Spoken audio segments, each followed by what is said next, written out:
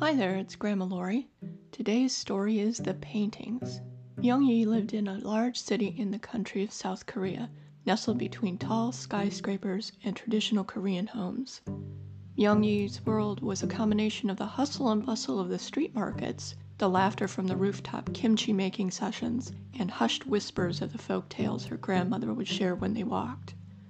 Her favorite thing was when she could find some quiet time to work on her paintings. Years ago, her grandmother taught her how to paint in the traditional Korean style, using silk instead of canvas.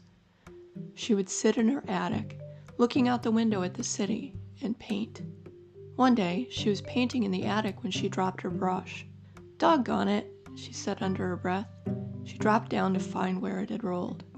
A book dropped out as she worked her way through all the boxes in her grandmother's attic. She opened it to find that it was her grandmother's diary from years and years ago. There were also paintings of things Myeong-Ye had never seen before. The paintbrush was forgotten as Myeong-Ye continued to read page after page. It was fascinating. It told of a house her grandmother lived in that wasn't very far from where they live now. I wonder if it's still there, Myeong-Ye thought to herself. She decided she needed to find that house. The descriptions in the diary were so clear she could imagine standing in front of the paintings that came from the drawings. She put on her shoes and set out to find the house. Myeong-Ye took a bus to the edge of the city. It didn't take her long. She got off and started walking in the woods. She went further and further, and the woods were getting darker and darker, even though the city had bright daylight. "What was that?" she cried as something made a noise in the woods. She hid for a second to make sure it wasn't anything that could hurt her. Her grandmother had told her so many stories from the old days that she wasn't sure which was true and which was made up. It didn't take long to find the house, using her grandmother's diary as a guide. She had never been there before, but somehow it felt familiar. As she neared the house, she saw it was falling apart. A large crack along the front of the house ran from the roof to the ground. When did this happen? Myeong-Ye thought.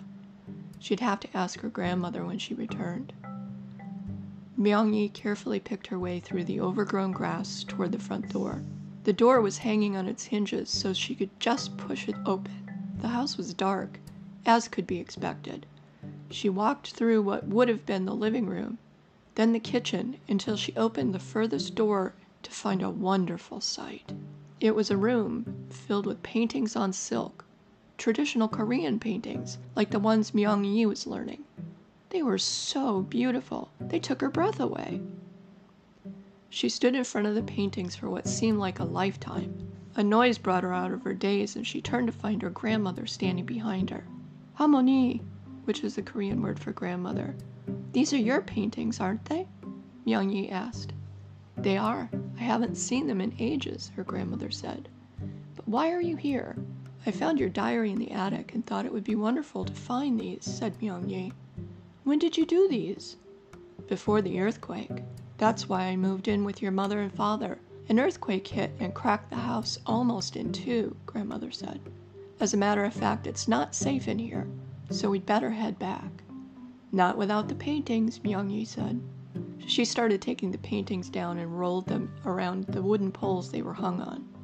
Her grandmother helped, and before long they had 10 paintings ready to carry out of the woods. As they walked back to where the bus would pick them up, Myeong-Ye and her grandmother talked about what happened during the earthquake and why her grandmother had stopped painting. By the time they got home, Myeong-Ye and her grandmother were very tired. They laid the paintings in the attic and both went to take naps. From that day on, Myeong-Ye and her grandmother would paint together in the attic every day. At first, her grandmother was a bit rusty, but the more she painted, the more comfortable she became with her old craft. Myeong-Ye learned a lot as she painted by her grandmother's side. This is Grandma Lori. Thank you so much for joining me. I hope you enjoyed the story.